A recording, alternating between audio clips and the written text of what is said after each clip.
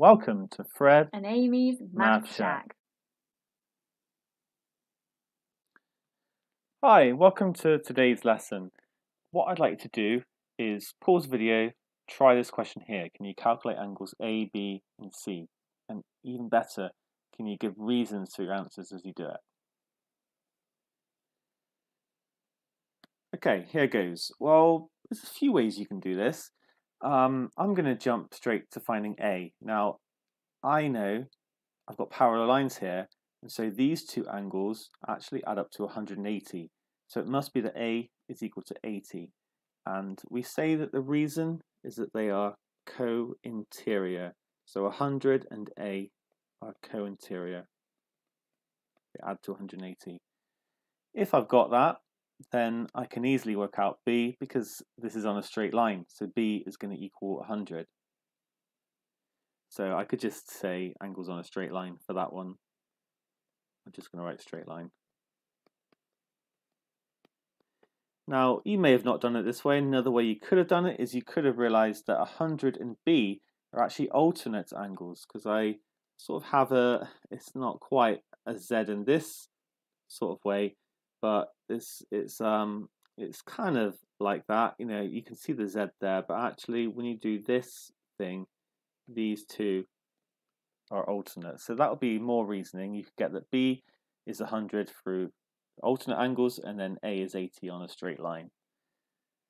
And finally, if we want C, well, actually, that's not really related to A and B. I mean, we could use it. We could use the fact that B and this angle are co-interior.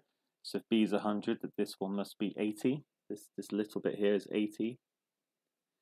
You could also use the fact that probably more obviously that this is on a straight line. And then this whole thing in green is on a straight line itself. So that's going to be 180. So if we add those two together, then we're going to get 260. So just bringing back in angles on parallel lines to start this lesson. Right, today we're going to look at a topic, and it's related to angles, hence the starter. And here's a scenario as such. So a speedboat over here and a fishing boat, and they're both measured to be 50 degrees from the lighthouse. But can you explain why they're not in the same location? Well, you might think this is a bit of a strange question. I mean, one's over here and one's over here, but let's look at the north. Well, you should try and remember that it's north, east, south, west. There's lots of different ways of remembering it. Never eat shredded wheat is one way I remembered it, or Nelly the elephant squirts water. These are some things I remember learning it, but yeah, find a way of learning it. But this fishing boat's over to the east and the speedboat's over to the west, so they're clearly not in the same location. We can see that. But we might describe to somebody that maybe they're 50 degrees from the north. So how can we maybe distinguish that? How could we use angles to distinguish between the two different locations of the boats? So I want you to pause the video, think about this.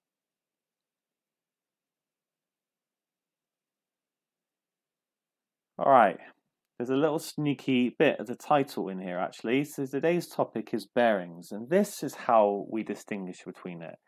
We actually we go from the north line. We've done that for both of these, but our definition of a bearing is that we go clockwise round. And so you can see if I define my bearing, right, if I go clockwise, okay, I'm going to go 50 degrees for the fishing boat, but for the speedboat, because I'm going clockwise, I'm going to have to go even further. And hence we can distinguish between the fishing boat and the speedboat using an angle.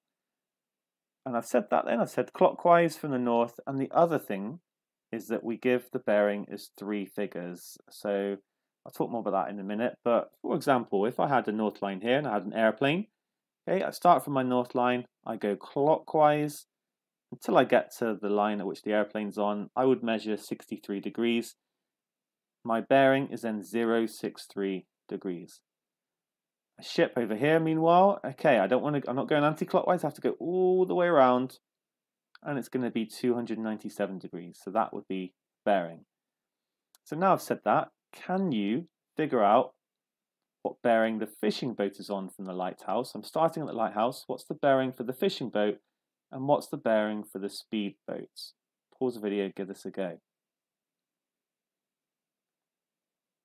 Right, well, the fishing boat is, we start at north, we turn 90 degrees, we've gone 50 degrees. The bearing is 050. Don't forget about that 0.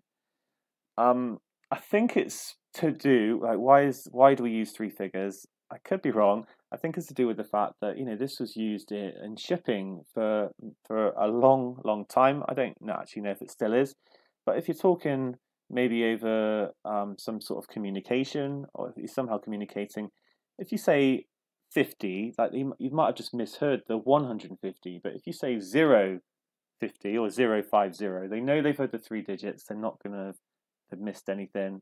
You're going to be correct, because you don't want to be going on a bearing of 50 degrees if it should have been 150. So I think it's to do with the communication aspects. Try and remember these things. The north line, get that drawn in. If it's not drawn in, we go clockwise and we have 3 figures. So how about the speedboat? What bearing is the speedboat on from the lighthouse? Give this a go if you haven't already. Right, in this case, we start from north, we go all the way around. Right, well, probably the easiest thing to do is realize that if I went all the way around to north, it would be 360. So it's 360, and then I'm going to minus this little bit. And the answer is going to be 310 degrees. And so if you've understood that, you're in a great place, because that is essentially, you know, what we're looking at today, being able to measure bearings, like draw bearing lines in, and we're going to be calculating some bearings. So I'm just going to test you a couple of diagnostic questions. On what bearing is southwest?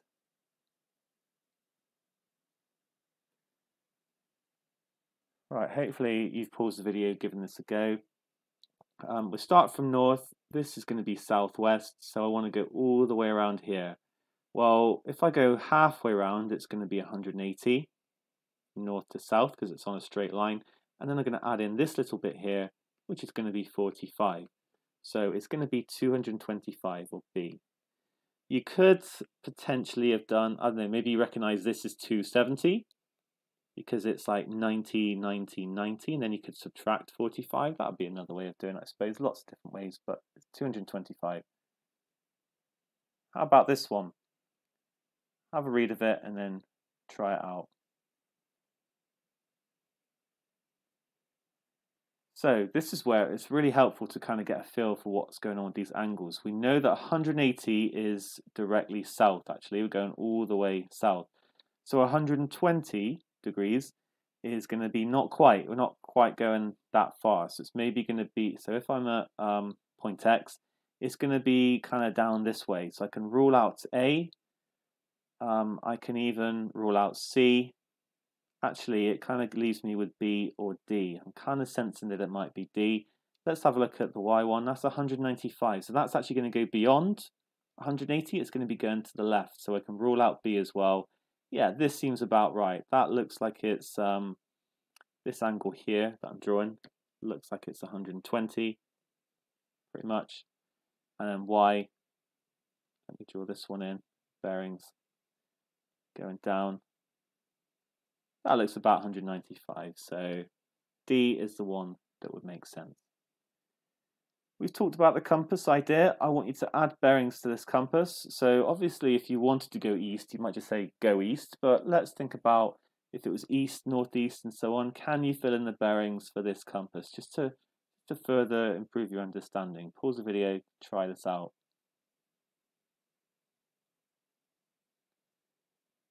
Right, main thing. Well, here we go. I'll just show you the answers. So actually, I think the key ones, 90, 180, 270, get them in.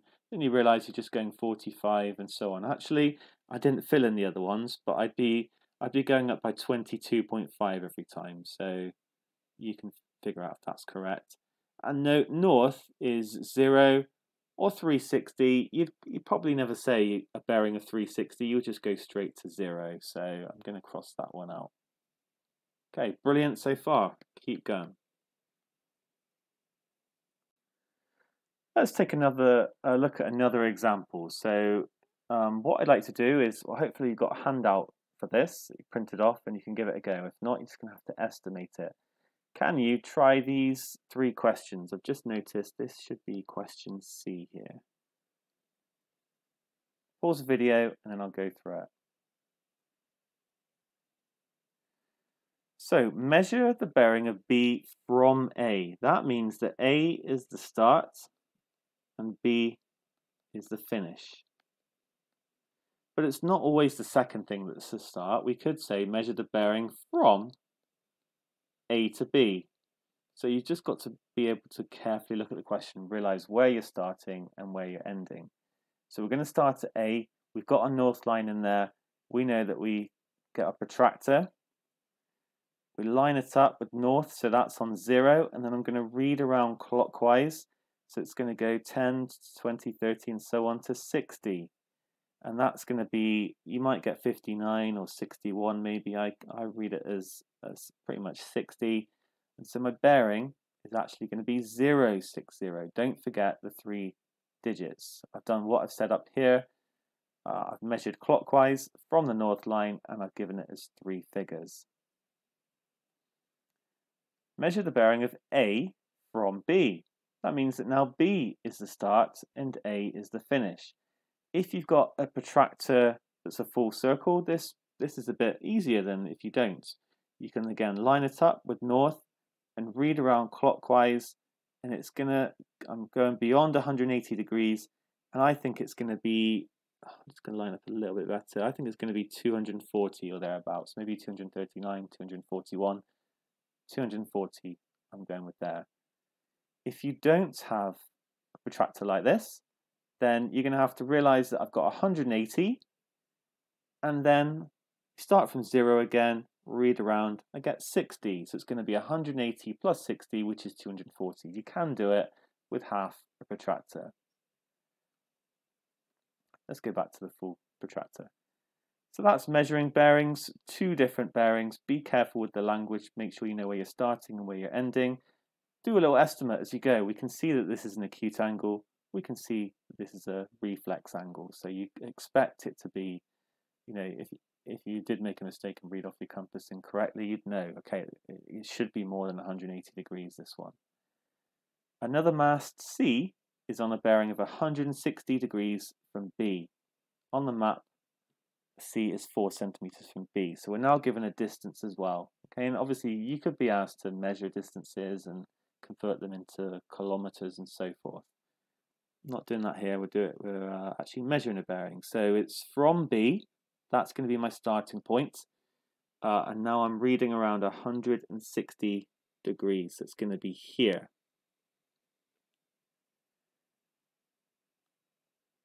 The only thing then to do is draw a line to go from it, but what I really should do is measure 4 centimeters first and then do it.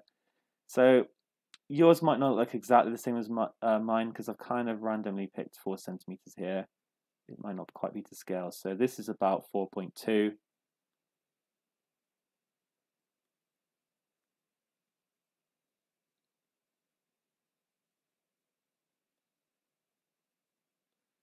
So here we go.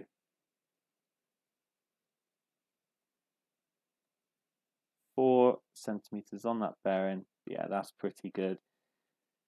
I would leave that in just so they can, you know, they can see that's for my protractor. I've gone along to it, but I don't go to that point because that wasn't 4 centimeters. I've stopped at 4 centimeters. Yours should look similar, and then it's asked me to mark the position of C. So I'm just going to put a little cross and a capital C, and we're done. Let's keep going. How about this question here? A ship is lost at sea. 2 nearby lighthouses have bearings of where the ship is. From A, it's 117 degrees, while from B, it's 275. Can you work out the location of the ship and help them get to safety? Pause the video, give this a go. In this case, we don't have any information on like how far away they are from the lighthouse, but we've got 2 bearings. So let's see if that is enough information.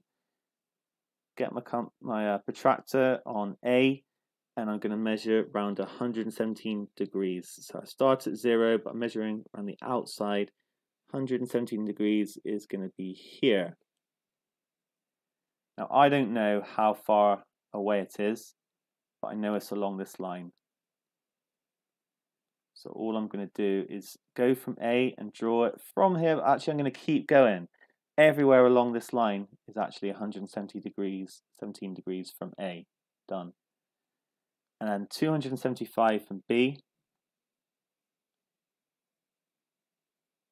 Line it up with B. Perfect. Okay, going to do it in blue this time. Again, 0, read around 275 is here.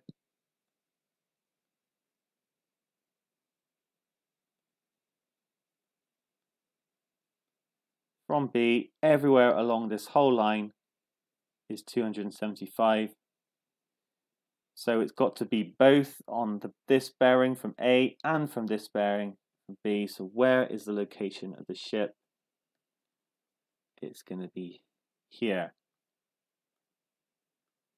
And we can help rescue it now. Brilliant. So different situations for bearings. Hopefully it's making sense. Can you draw bearings? Can you measure bearings? One more thing to look at. Here goes. So sometimes you'll get asked to measure a bearing. Sometimes you'll get asked, it's kind of implied actually, to draw a bearing. Different here. It says the diagram is not drawn accurately, so we cannot measure bearings off of it. Instead, we've got some numbers and we're being asked to work out or calculate the bearing of B from P, P from A. Right, let's try and figure out what it means. B from P. That means we start at P here and I want to go to B. So I want to go all the way around here. Now that's, we don't actually know this angle, but that is absolutely fine because the missing angle, the whole way around, remember, is 360 degrees. So it's going to be 360 minus this bit here, minus 138. I think that's, you can use a calculator if you want, that's going to be 222 degrees. We're then asked to work out the bearing of P from A. P from A means we start at A. Now this time we've not got the north line, but we can put it in. Nothing stopping us doing that. Just make sure it's parallel to A. Again, if you haven't given this, hopefully you did try this before I started going for it, but if you haven't tried this yet, pause the video, go for it. I can put another north line in. P from A means this angle here. How do we get that? It's all the way up there. It's not, it's not going to be the same as P. Well, here's how. I've drawn that north line in, and actually, I've got parallel lines here. This is finally kind of what I was getting at the very start of the question.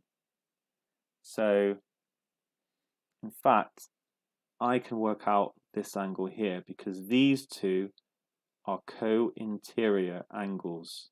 They add up to 180.